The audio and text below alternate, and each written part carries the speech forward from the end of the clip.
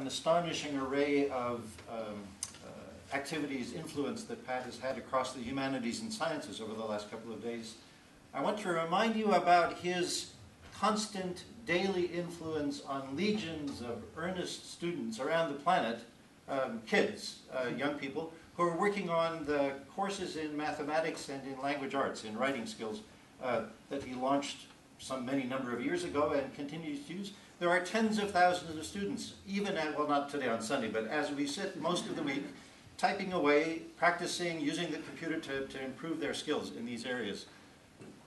There is a team working here, several people in this room, with Pat on expanding the language arts sort of a part of that coursework. And I want to talk to you today about one class of in the attempt to improve the accuracy, the utility of. This is part of this education enterprise here at Stanford of their academic as they get feedback. In a writing course, you want people to be able to write, and you want to be able to give responses to their particular individual attempts in a detailed way. That is a challenging task, at least as challenging as doing mathematics. The mechanism we're using is to present the students with a little context, ask them a question, all in text form, and have them construct a response, construct an answer for us, written as a complete sentence. And if they fail, we diagnose the errors to the extent we can and ask them to make another attempt. So they get 2 tries with each sentence. Let me give you just an example before I pose the problem we're trying to solve. A student in the 5th grade is faced with the following question. Abigail didn't want to go hiking with her parents because she felt too tired and wanted to rest instead. Why didn't Abigail want to go hiking? This is not rocket science. We're not asking the kid to reflect deeply. We're trying to put something in their head so that they have a reason to write a sentence for us. This is just a quick, rather dim view of the screen that the student sees. The point here is that we give them the puzzle, and then we give them a very short list of words they get to use, broken up by parts of speech. There are 15 distinct words on this list. They have to construct a response using those words, and our job is to evaluate everything they can do with that inventory of words and give them effective feedback. Approve their answer if it's correct, and advise them about how to repair it if it's slightly incorrect. Well, let me show you some good examples that the students might write in response to this question using those 15 words. She was tired, too tired to go hiking. She didn't want to go hike because she was too tired. There's a variety of ways in which you can use the structure of language to have main clauses, embedded clauses, modifiers, verb phrase ellipsis.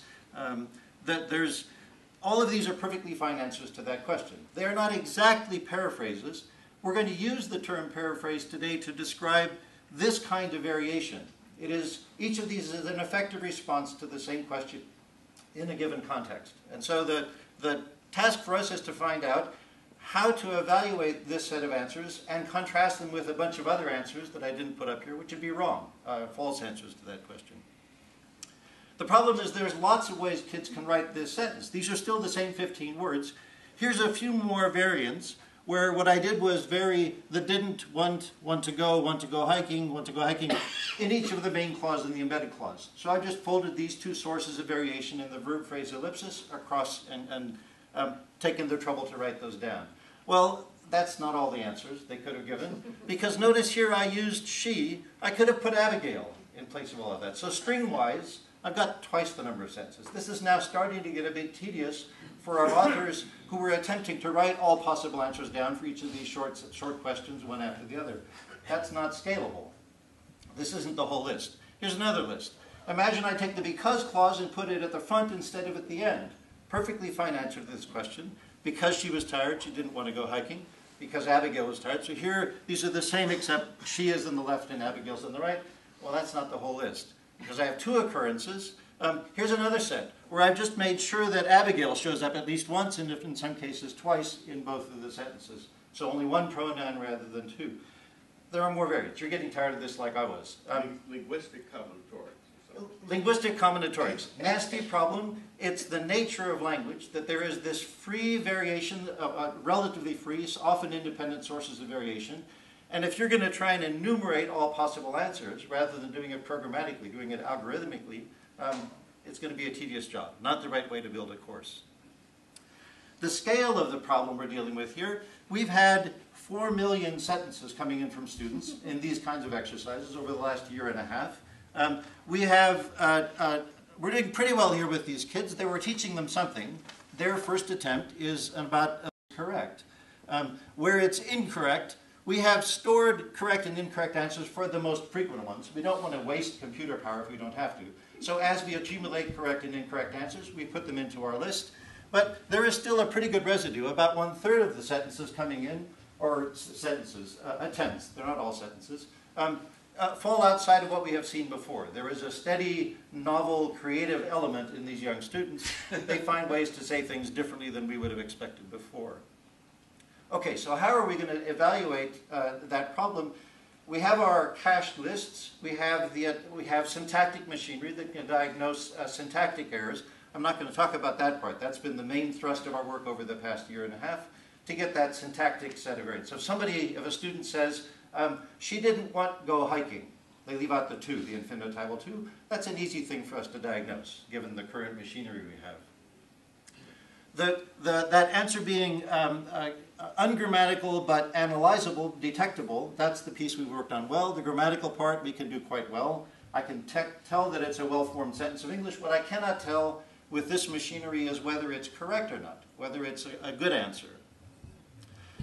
The strategy we're using is to address the class of errors where the answer survives our grammatical analysis. It's well-formed, to see whether it's actually correct. And the focus of the next couple of things I want to tell you is how we're going about that attempt at detecting the semantics. Let me show you a couple of ways in which that variation of these correct answers can happen. Kids are pretty happy about these modifiers we throw in, and we will find a student who wants to fill up the box of 4 or 5 lines of text. We allow them with the word very. So they'll say, she's very, very, very, very, very, very good. They just hold down that key until the box fills up. That's an okay sentence. It's not wrong. It's not very cooperative. That repetition of modifiers is sometimes useful and sometimes redundant, sometimes irritating. We don't want that to get in the way of their understanding of the course. There's also a course freedom, relative freedom of order for some constituents in this phrase. So his friends will throw a party tomorrow or throw a party for him tomorrow. The for phrase and the tomorrow can be in either order. That's true of most temporal and beneficiary modifiers and verb phrases. That ordering of modifiers or even of some arguments is something the grammar can attend to, but I want to find out, I want to be able to tell in which cases that order variation is indifferent or not very significant to the paraphrasing. And the problem of grammatical but incorrect answers, I can't just let everything go through. If the student says they're going to the zoo this weekend, to the circus, well, that's a kind of way we talk, but that's not what I want the student to write. They got to make up their mind. Was it to the zoo or to the circus? One answer is right, one answer is wrong. If they say, where does Josh go when he has the flu? Well, the student doesn't see the word goes in the word list because we didn't give them that word. So they make do with, well, Josh has at the hospital.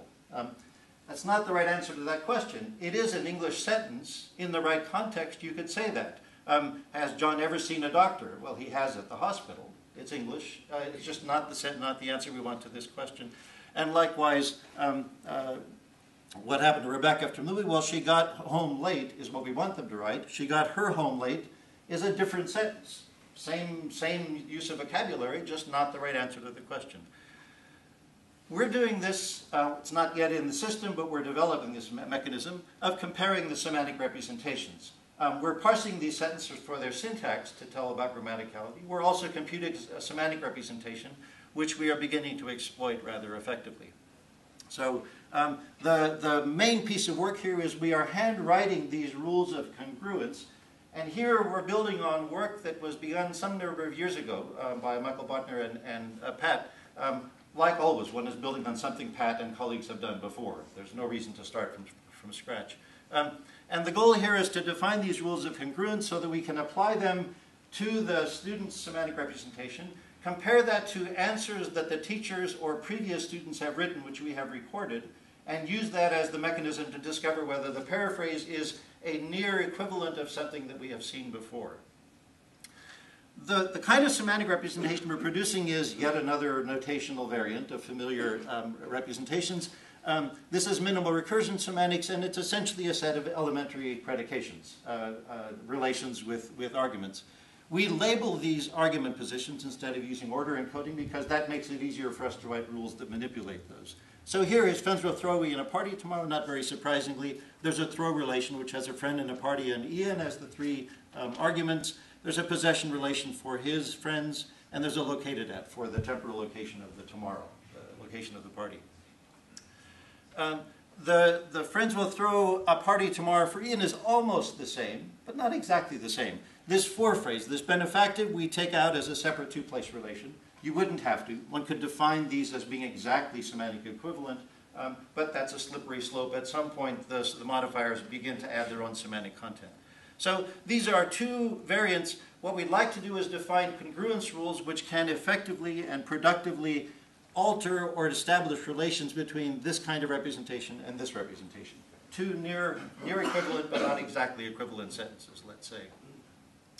So the rule that we're writing is something that's got another notation of its own. I won't trouble you much with that, but there is an input, that is the semantics that I've been handed, and an output, the semantics I want to transform it into. So we're transforming the semantics of what the student wrote to something else, which we hope is more normalized and therefore matchable to something that the teacher has written or that we have in the course.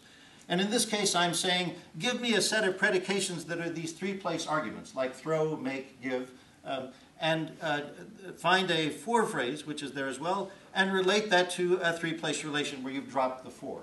So you've taken two two-place relations and turned it into a three-place relation. That's not hard to do. It's an independent, a step that's independent of many other changes.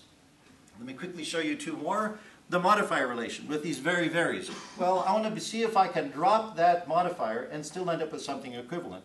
Of course, I can't do that with every modifier. So the rule as I've written it here, which says take anything which has the shape of a modifier. That's this entity where the labels, the hooks of the two predications are the same, and there's a correct relation between the noun and the adjective, or the adjective and the adverb. And in the case where that condition is met, just drop the relation. Throw that piece out of the semantics and see what you can come up with. And the third one, there are more curious ones here where there are co-occurrence relations. You can say in English, they made breakfast, they cooked breakfast. Make and cook are roughly equivalent. You can't do that with everything. They made mistakes, they cooked mistakes. That would have something more to do with irresponsible financial accountants, let's say, cooking the books. But in general, this substitution is highly constrained. We have the mechanisms in this same rule system to be able to do very specific, even word-level collocation constraints. So we can establish those at varying levels of granularity, from all three-place verbs to very specific verbs with specific arguments. So in conclusion, let me just walk you through one example here of how we discover an alternation between his friends will make Ian a very good breakfast tomorrow, and one variant, his friends will cook a good breakfast tomorrow for Ian. Slightly different, not much different, but there are hundreds of variants I can do with this. As I hope I explained to you in that earlier example, it looks local and cozy and simple, but there's an awful lot of tedium in doing it mechanically. So here I'm going to transform this guy into this guy. Well, I do that even just using the three rules that you saw. I can take make plus this third argument and use the converse of that one rule I showed you that relates the three-place one to two two-place relations. I take make and this argument 3 and say, that fits my conditions. I will substitute instead make as a two-place relation plus this for phrase establishing the relation of that third argument. That's one step. I can, did I jump over that? Yeah, I went too fast. In this case, there was that very good breakfast. Very is something we are always happy to get rid of when we're trying to establish relations. So here we just made it disappear. It vanishes from the scene. And then finally, there is this rare condition of make and breakfast, which happen to co-occur. And we know that's a nice collocation we can replace. So I can turn make here into cook. And then the extra bonus we get from the syntax is that, in fact, this relation of these two modifiers, tomorrow and for Ian, that's in free variation. That has no effect on the semantics, and so our semantic generator can produce the variants with the very same input. Last slide. This data-driven approach is driven by looking at those 4 million sentences somehow. We're still finding our navigational skills in going through that data, looking for places where the students have written something which does establish a paraphrase, an equivalence that we hadn't seen before. And we are manually adding these very general, generic